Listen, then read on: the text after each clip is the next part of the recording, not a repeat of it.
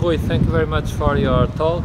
Thank you. So one of the issues with aquaculture is how to be sustainable, and for that a new type of feeds have to be used, and vegetable feeds is what people are using a lot these days. That brings the issue that you talked today about, which is mycotoxins that come with the vegetable feeds. And can you tell us a little bit more about that then? Yeah, so what we have been done in Biomin is exactly that. So we tried to, with the reduction of the fish meal inclusion in the diets and the increase of plant meals in the diets, we see that there are a huge probability of bringing mycotoxins for the aqua feeds. And what we do every year, we run a Biomin, what we call the Biomin survey, mycotoxin survey, that is exactly to have an idea of the type of mycotoxins and the level of mycotoxins on aqua feeds and also on the plant meals that are used in the aqua feeds.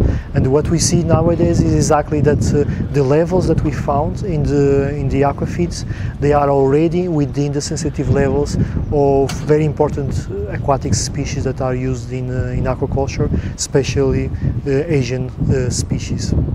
So you think that it would be important for the public health to monitor that and to assure that everything that goes into the market is below those levels?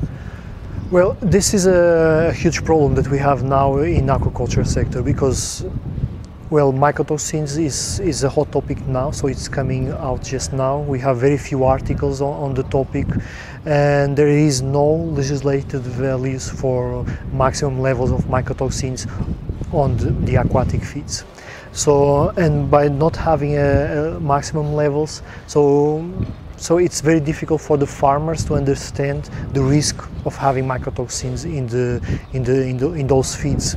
And regarding your question of carryover effects of passing the mycotoxins from the feed to the animals and to the animals for the humans, we have even less information about that topic. I have in mind two articles reporting, especially the one with one mycotoxin that is called aflatoxin, that we see that there is accumulation of this mycotoxin, this aflatoxin, in the meat of the tilapia in this case. But as I said to you, it's just two articles, so we need much more research on this topic, and for sure that we need legislation on the aqua feeds or to limitate the maximum levels of mycotoxins as we see in the livestock industry. Yeah, so you come from a company and you'll be here at CCMAR for a while, for a little bit at least, working with an aqua group, a research group here at CCMAR. And what are your thoughts on the cooperation between industry and the public research sector?